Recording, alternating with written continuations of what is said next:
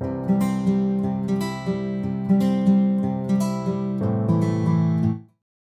pipeline pattern is a powerful design used in concurrent programming, particularly in Go with its goroutines and channels. It allows you to set up a series of processing stages where the output of one stage is the input to the next. This pattern is beneficial for processing data streams, especially when the processing can be broken down into distinct independent steps. In this episode, we are going to build an image processing pipeline. This pipeline will have 4 stages: reading the file, reducing the size of the image, converting the image to grayscale, and finally writing the output to a file. These arrows between the stages represent the channels connecting goroutines. Let's see how this is going to work. The dotted lines here show the timeline. These blue boxes represent part of the stage goroutine. We first read the first image. Then the data is passed to the next stage to compress the image. Simultaneously, the second image is read in another goroutine. Similarly, in the next step, the third stage is executed for the first image. Compression starts for the second image, and the third image is read. This is how the pipeline goes on. The communication between the stages happens over channels that pass on the data to the next stage. Without further ado, let's jump to the coding part. Here we have a bunch of images. We will process these images in our pipeline.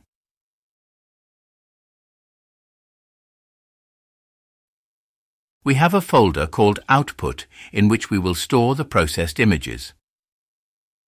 Here we have a package called Image Processing. This package contains the helper functions we will use to build the pipeline. Let's take a look. This function reads the image file and returns an image object. As the name suggests, this writes the image object to a file. This function converts the image object to grayscale. Similarly, this one shrinks the image to size 500 by 500 pixels. Let's go to main.go. Here is the list of image file paths. We pass this list of file paths to the function loadImage, which reads the files and returns the first channel. Next, we pass this channel, channel 1, to the function resize. This function resizes the images and returns another channel, channel 2. In the same way, channel 2 is passed to convert to grayscale method. This results in channel 3. And finally, with the save image method, we save the processed files. These are the 4 stages of our pipeline. These stages need data, like the input path of the image, the output file path, and an image object that is used to perform operations like resizing and converting to grayscale. Let's create a structure for this data. We will call it job. This structure will have the input file path,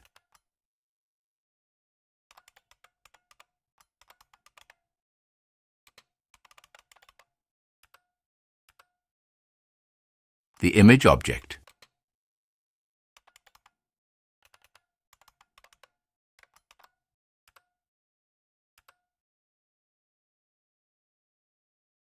and the output image file path.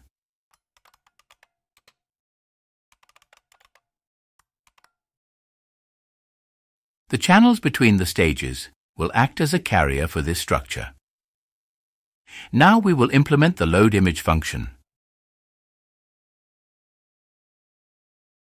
This function takes a slice of image paths and returns a channel that will output job structs.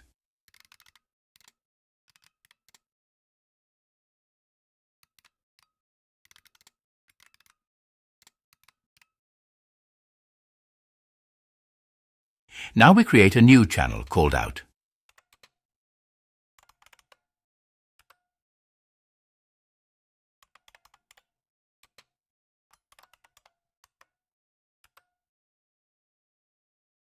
Next, we will create a goroutine.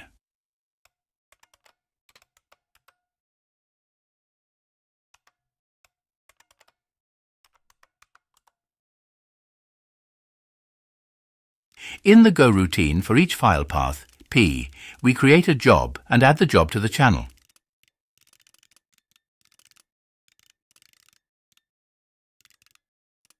Here we iterate over the provided paths.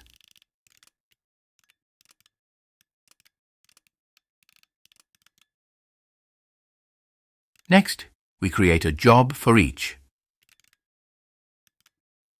In the job, the input path is set to P, and the out path is set to the output folder in the images folder. We achieve this with strings replace function.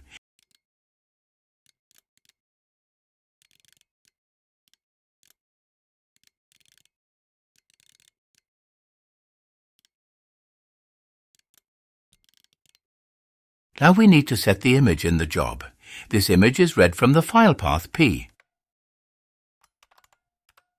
Job.image is assigned the image object read by the readImage method of the image processing package.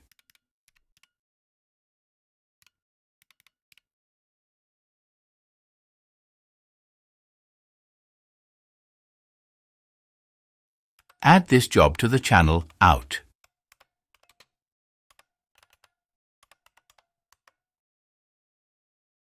Once we are done with the loop, we close the channel within the goroutine. We close this channel as we have no more input file paths, and it helps in signaling completion. We will discuss this later in the video. At the end of the function, let's return this channel.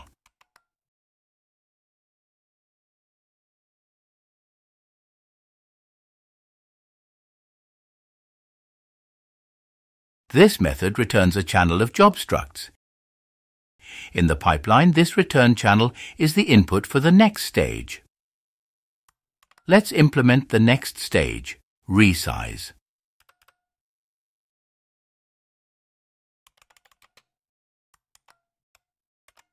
This method accepts a channel of job structs, resizes each image using the resize function from the image processing package, and sends the modified job to the next stage. This function is similar to the previous function. Let's copy-paste it.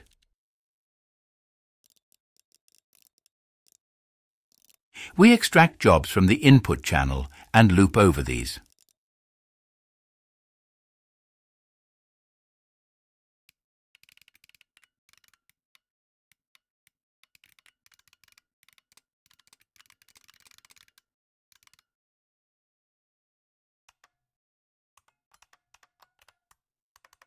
In the job, we set the image to the resized image.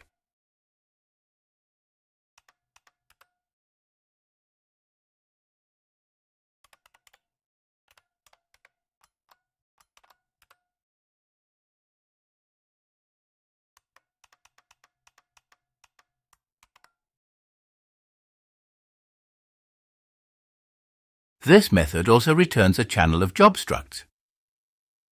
In the pipeline, this return channel is again set as the input for the next stage.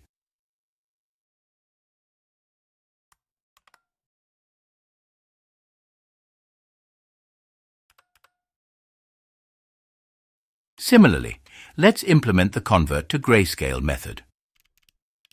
We will fast forward it to save time.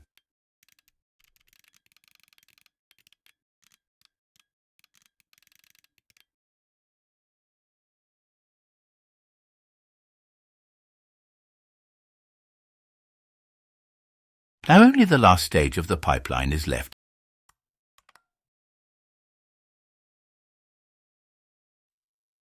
Let's implement it. This stage saves the processed image in the output directory. This method takes an input channel of job structs and returns an output channel of Boolean values.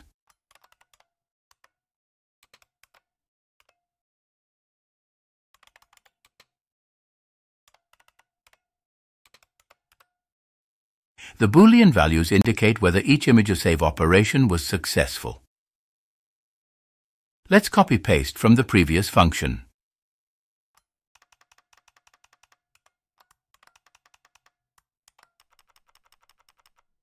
The out channel, in this case, is of type Boolean. Here, call the write image function from the image processing package, passing the outpath and image fields of the current job struct. This function is responsible for saving the image data to a file at the specified output path.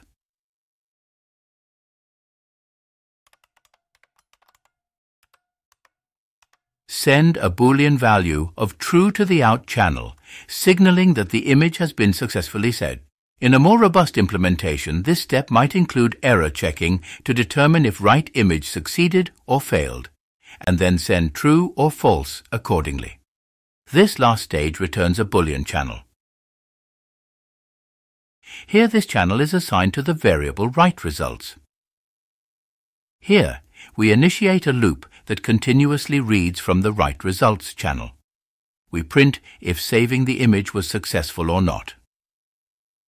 The loop automatically terminates when the write results channel is closed, indicating that all job structs have been processed by the save image function and it has sent out the success status of each save operation.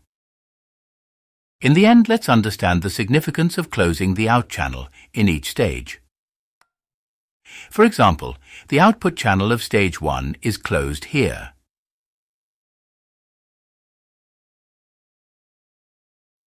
This channel is the input to stage 2. The closure of the channel terminates the range loop in stage 2. Similarly, it propagates through all stages, and once all images are processed, the program stops. Let's run the program. And all 4 images have been processed successfully. Let's look at the output images. This is the first input image of size 1536 by 1536. The output image is of size 500 by 500 and is grayscale as expected.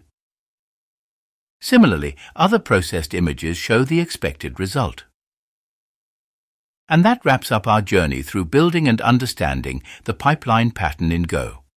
We've seen how leveraging Go's concurrency model with goroutines and channels allows us to efficiently process data in stages, making our code not only more efficient but also clean and maintainable.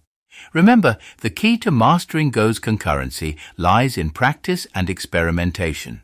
So, take what you've learned today and start building your pipelines. Until next time, keep rocking.